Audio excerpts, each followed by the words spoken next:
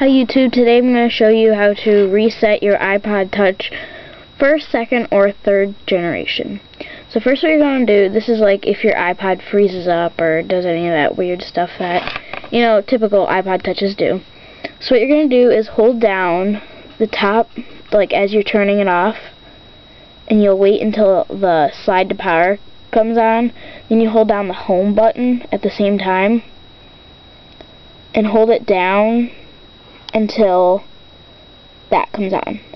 Hold it down until the Apple then comes on, and then let go. As you're doing this, your iPod will automatically reset itself, and it'll reset everything, like your internet connection will still be up, everything will still be on there. It just resets what the malfunction was, like why it was freezing up. And that's all you have to do, so please comment, rate, and subscribe.